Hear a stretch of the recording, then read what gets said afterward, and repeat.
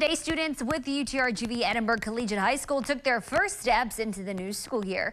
Students were able to register for classes, and they were able to get those same college courses at the same time. Students will spend their first 2 years taking high school courses with ECISD teachers before transitioning to go into UTRGV professors. Students and teachers say they're excited to take advantage of their nearly free associate's degree.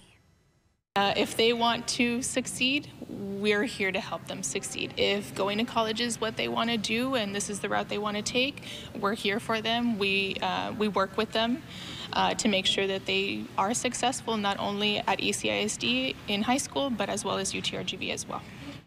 All Edinburg CISD students can apply to be part of the program.